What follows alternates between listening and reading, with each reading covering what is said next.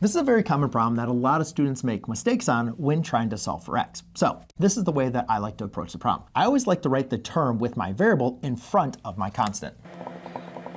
Now you can see it's a little bit easier to understand what operations are being applied to the x that I need to undo. You can see my x is being multiplied by -2/3, and it's being added by 4.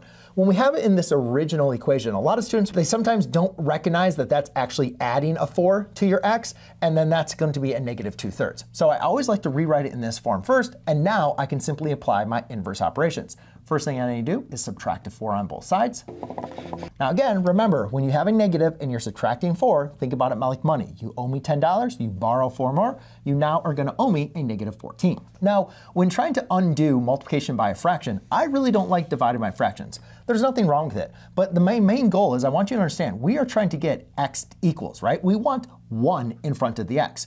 So yes, you could divide by -2/3, but in my opinion, I like to think about, well, what number can I multiply by -2/3 that's going to get to 1? And if you're thinking the reciprocal, then you are exactly right.